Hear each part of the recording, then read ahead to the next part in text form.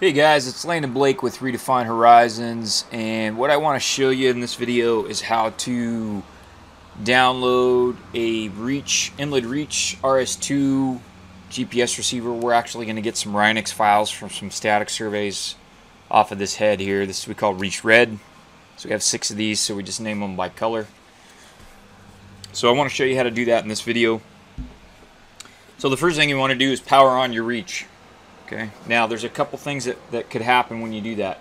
If you're in an office like mine where it's been set up, it'll automatically connect to your Wi-Fi network. Okay. If it doesn't detect a Wi-Fi network that it knows how to connect to, it will launch its own Wi-Fi network. And so how do you tell? How can you tell what you got? Well, you got to go to your Wi-Fi panel on your computer, your laptop. And if you pull that up, you can look and see.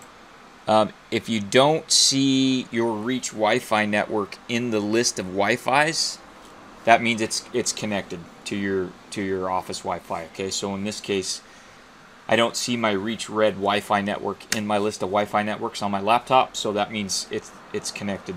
It's connected to the office Wi-Fi. Now we'll be able to tell that here in the next step. So once you have it powered on, the next thing you want to do is make sure that you have your Wi-Fi, have the IP address for your Reach. So each Reach gets its own IP address. And what you're going to do is you're just going to pull open your web browser. So I'm using Chrome, and you're going to type in the IP address for the Reach directly into the address bar. Okay, and if that works, so you might get this little warning message that says the connection's not secure. That's okay. Go ahead and go to the site. Okay, and so what you're going to get is you're going to get a page that looks like this. Now, this looks just like the page that's on your cell phone app or your tablet app, your mobile app. Okay, so we're going to go ahead and go into logging, and then here you can see all the files for this particular receiver. So these were all taken yesterday on July 3rd. So I'm going to go ahead and download those. Okay, now once they're downloaded, you want to make sure they're downloaded. So I'm just going to confirm that I have those files here, and I do. Okay, let's see.